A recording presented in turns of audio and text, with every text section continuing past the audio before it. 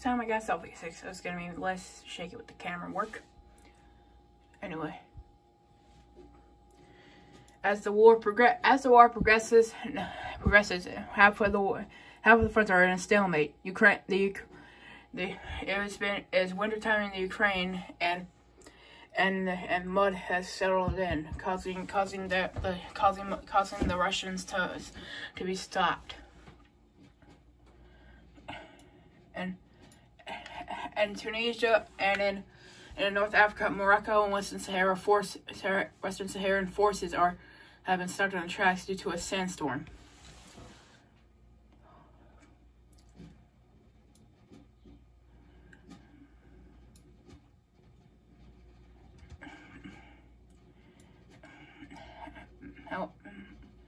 And in Asia,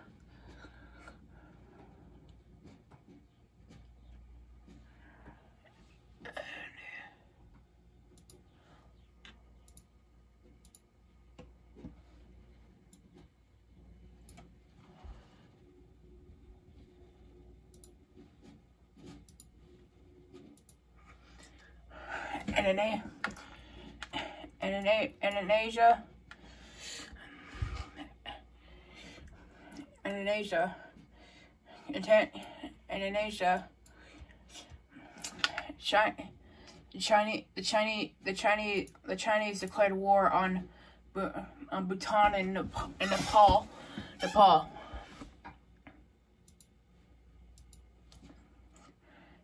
Chinese forces push inland into Nepal, make a huge push into Nepal, taking the capital within weeks. How China is suffering a humiliation in Nepal as they struggle to push through the highest points of the Himalayan mountains.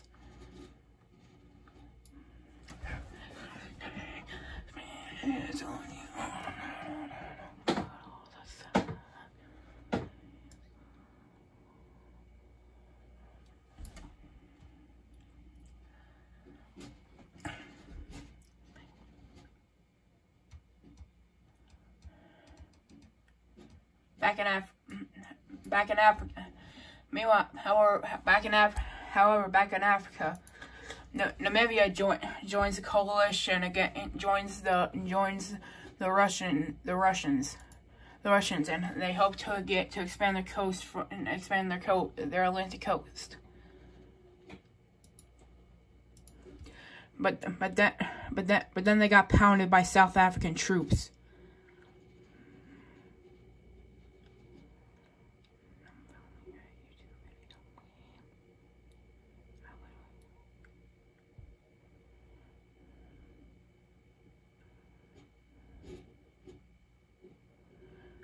And the South Africans managed to encircle a number of Namibian troops, and they hold out for a long time.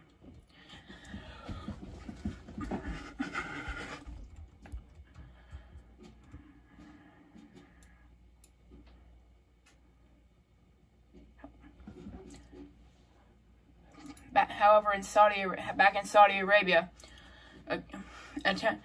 an attempted coup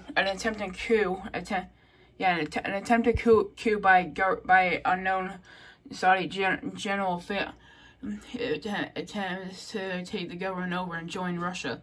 However, due to miscalculations, the coup just led the country to be split in two.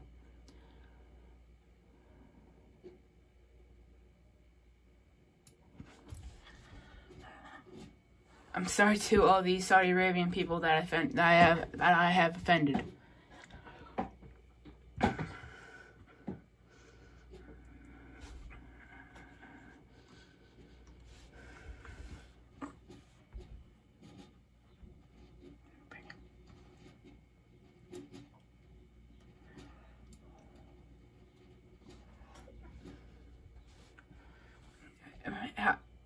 in Caucasia, the Azerbaijan forces opened up trade with the Kazakhs and Russia didn't like that one bit, and Russia didn't like that one one bit. So the Russians invaded Kazakhstan. They took over half the country with ease.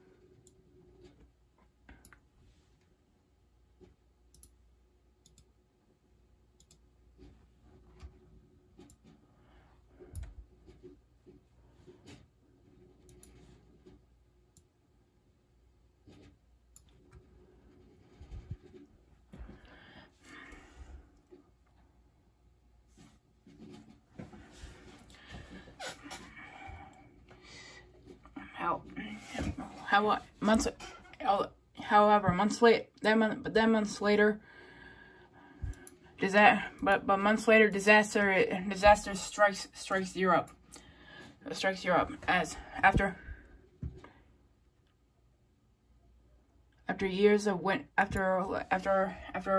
months of crude winter,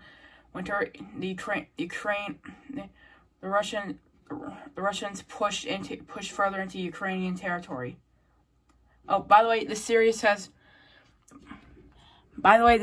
nothing to do with the war in Ukraine. It's just for regional purposes in case a third world war breaks out.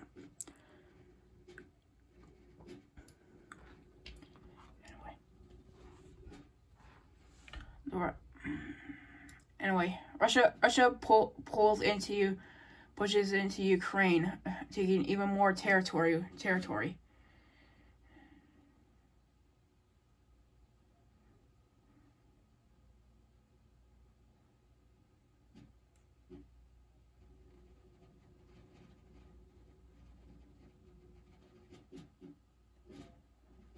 And joined Russo-Belarusian force managed to regroup with each other by cutting off the Ukrainian supply line from NATO. But NATO and both sides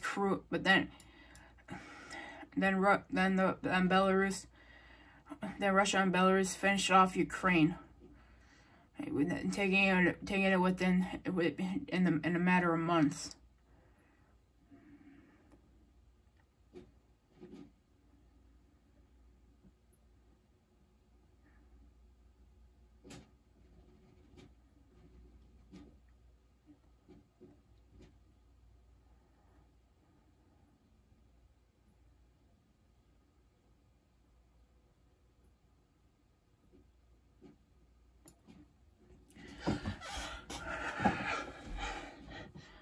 Ukraine officially capitulated, and deciding that Belarus doesn't want to expand their borders. They decide to join Russia. The St. Petersburg Agreement passed, allowing Belarus to join Russia.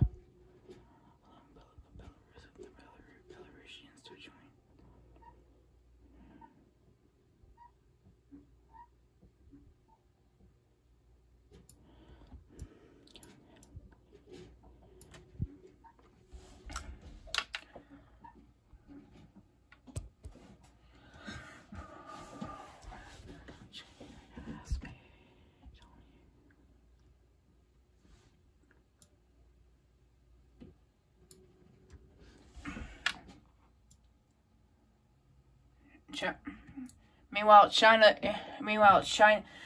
opened up two fronts in Mongolia. A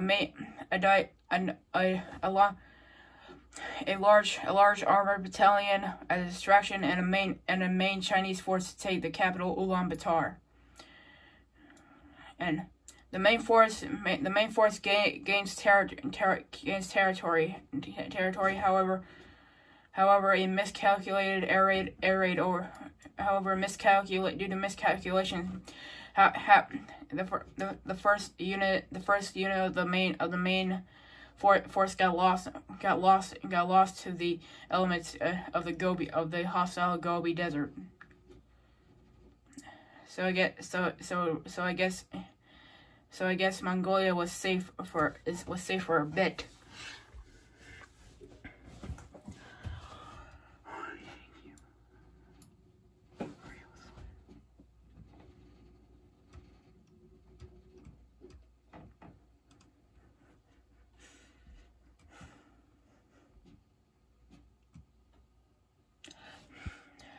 Meanwhile, in Korea, the South Koreans pushed North Korea, decided to go on the attack, and with a matter of weeks, they encircle and capture Pyongyang, and they kept moving north. And they moved north up to the Chinese border, splitting North Korea in two.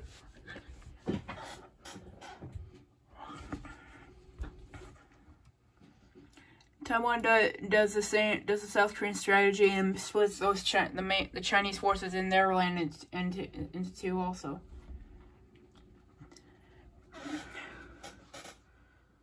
The Japanese send armies and they land near Shanghai, and they do a long brutal landing near Shanghai. For the first time in decades since World War, the Japanese had invaded China since for the first time since World War II.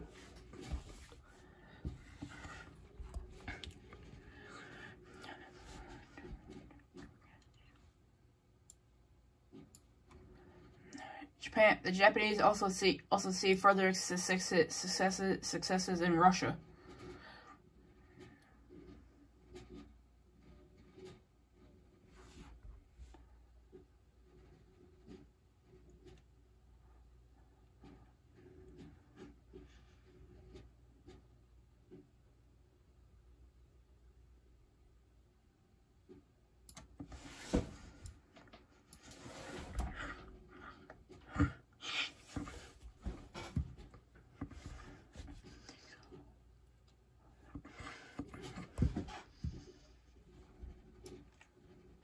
Back in Europe, the United States begins sending supply and tanks, weapons, and artillery and mortar pieces to Europe to prepare all European countries a Russian invasion, just in case of a Russian invasion. It's better news for Kazakhstan though, as they push Russia back, as they push Russia back.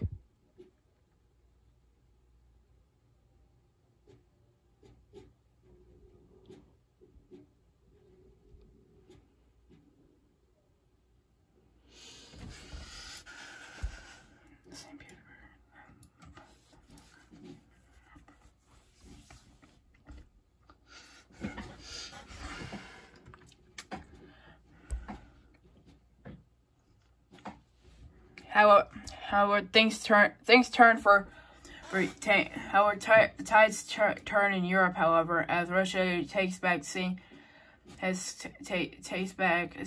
Petersburg, takes back St. Petersburg.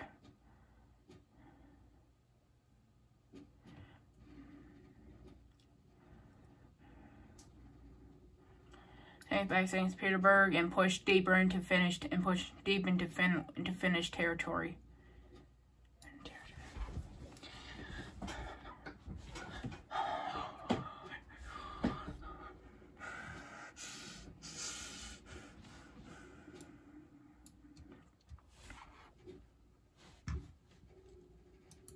However, back in Africa, Western Saharan forces push deeper into Moroccan territory.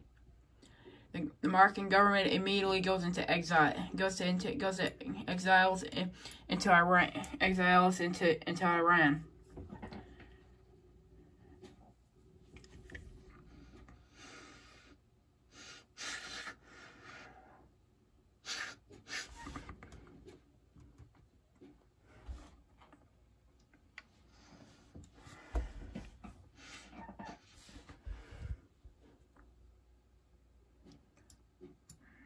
Selfie stick is better because it's way easier to use than in my hand.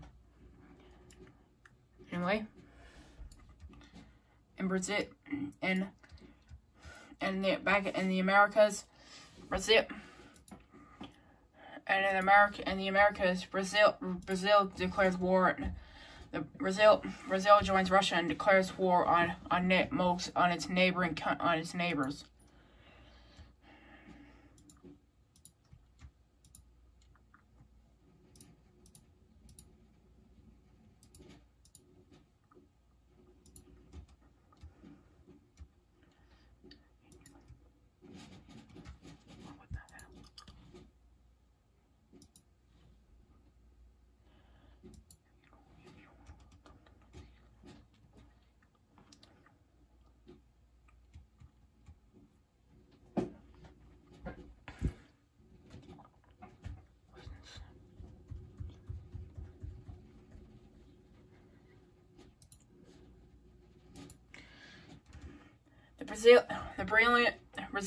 The Brazil forces move across the Paraguay, Uruguay,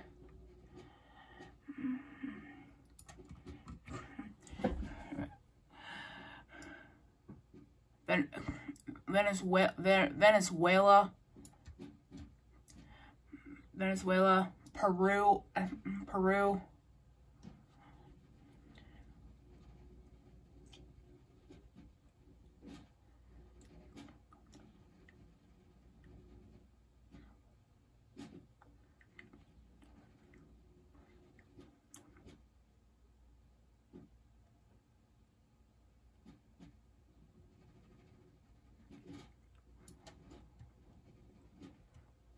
and Colombia. And Colombia palaces.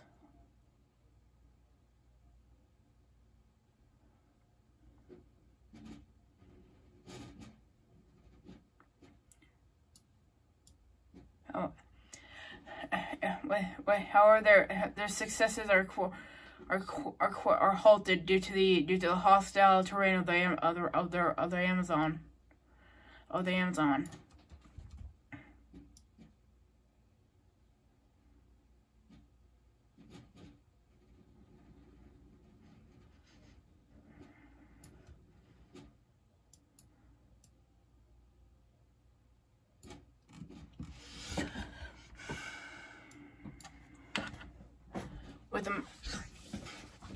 America's still declaring staying neutral. They're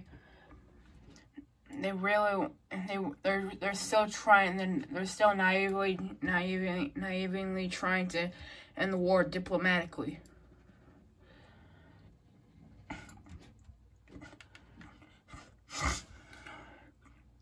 However, the Russian leader,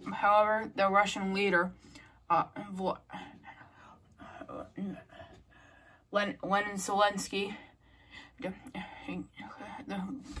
Putin's predecessor, immediately launches an targets an ICBM for Chicago. However, America was quick to respond, and its CIA hackerman immediately instantly disarmed the nuke and destroyed it. After once the fuselage fell on the outskirts of DC, and with CIA agents and with politicians and CIA agents expecting the fuselage and saw a Russian flag on it. They couldn't stay neutral any longer, and thus this war they are off, and thus America is off. The United States has joined the war.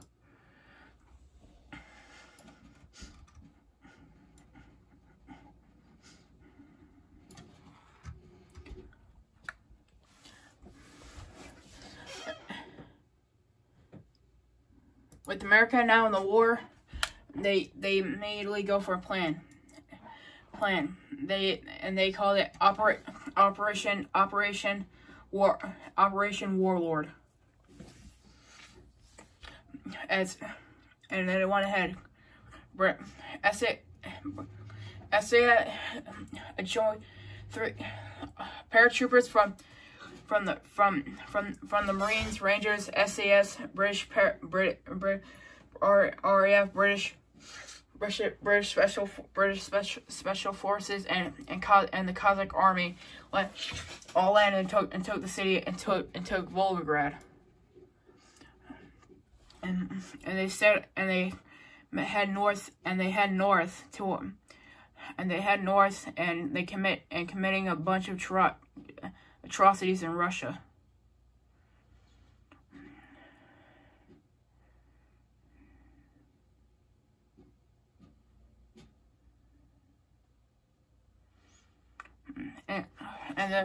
And the Ukrainian resistance links up with the Americans, and they push deeper into Ukraine, and they push into Ukraine, and liberate and put Kiev, and Kiev was laid under siege, and they immediately cut Kiev from its supply line.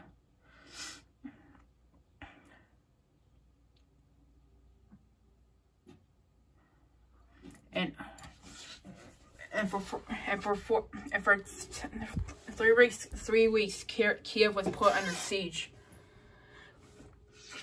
But then after 3 weeks, the U.S. Marines split the city in two, and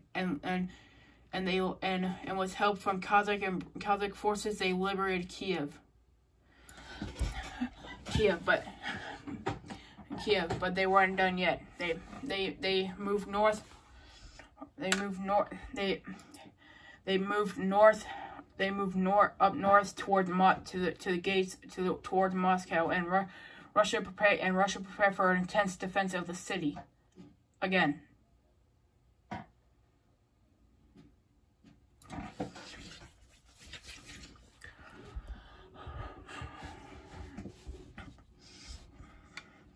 And to the east, British forces pushed Russia back all the way into Kazakhstan. Giving their forces in Kiev a supply route.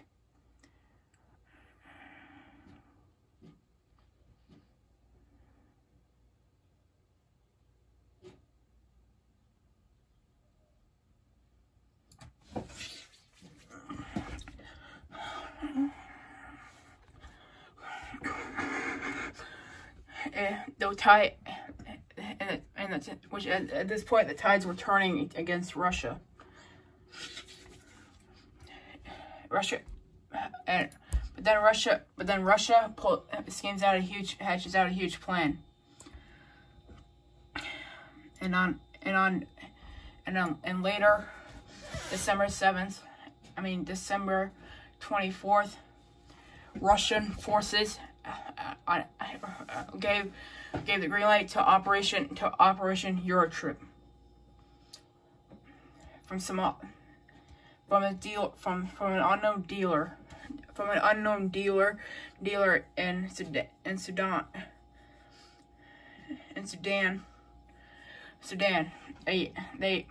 The Russian forces got an unknown package, and they drove it to every capital in Europe, and when police arrived to see abandoned lorry trucks in Europe, a green mist explodes out of the trailers. Releasing a nerve toxin chemical all across Europe. The estimate of the people killed in the chemical attacks was 4,922 people. Almost nearly half of the European population that died during the plague. And when the chemical was released, Operation Eurotrip was on. Russia invaded Europe. The Russians steamrolled through Warsaw and kept pushing to Berlin. And kept pushing to Berlin.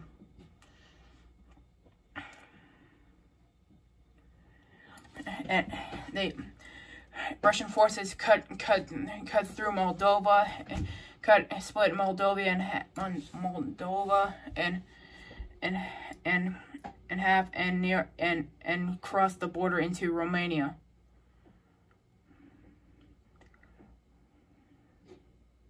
The United Nations, members of the United Nations, the American Senate, and NATO were freaking out. The Russians literally went on the attack. The Russian Air Force paradropped into Amsterdam, Copenhagen, and Oslo.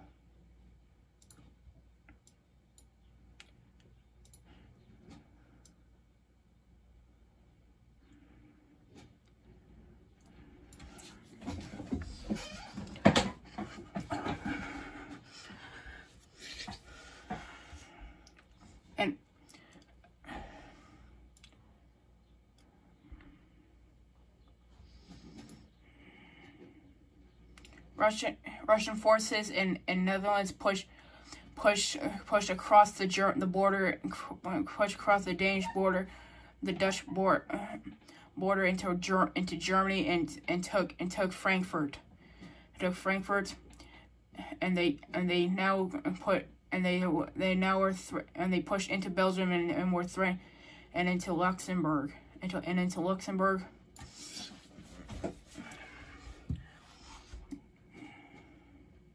and they were also threatening the borders of France and bombarded cities in England and Ireland.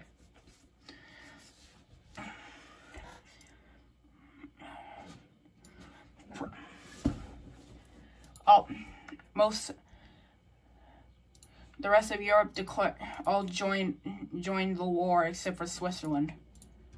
Because they knew the Alps would be a challenge for the Ruskies.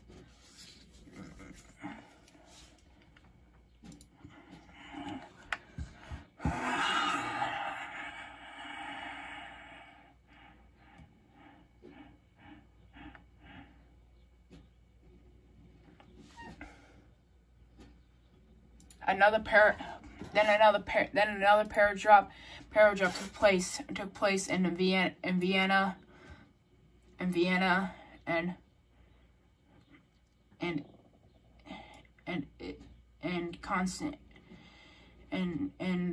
and Turkey.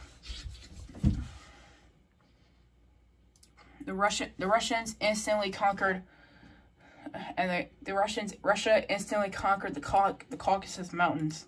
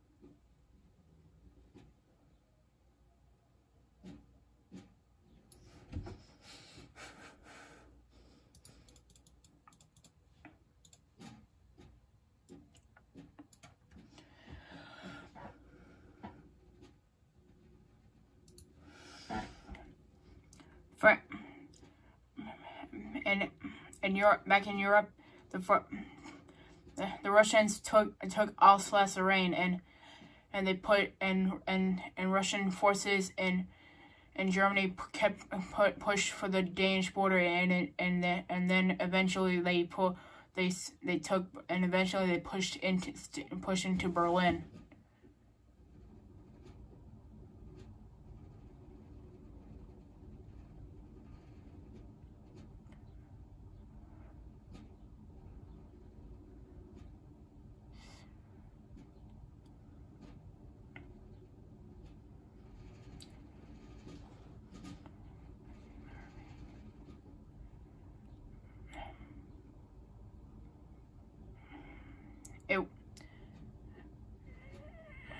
In history, however, after the war, later after the war, though, Operation Eurotrip would go down in history as the largest conventional invasion of the world's largest conventional invasion of the world. However, the war is far from over. Russian forces pushed towards the Polish border. Kept pushing towards the Polish border. They encircling Berlin, and pushing toward and they crossed the border into Poland, and regrouping with the main forces. Russia kept pushing into the Baltics.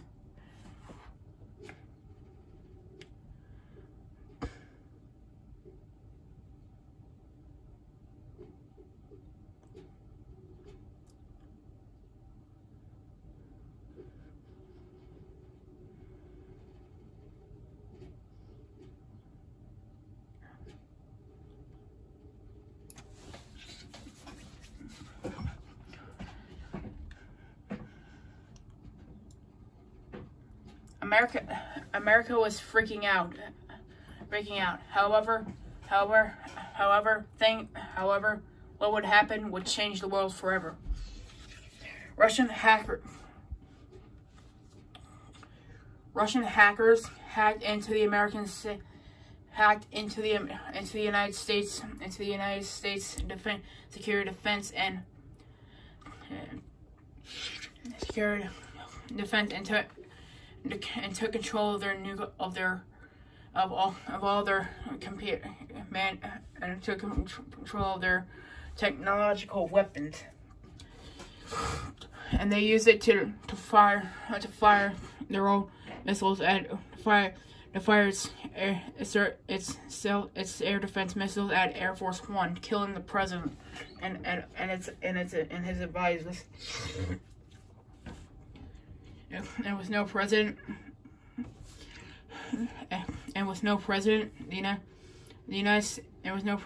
Russian forces landed troops in the United States. They steamrolled past Boston, and pushed, and New York fell within weeks.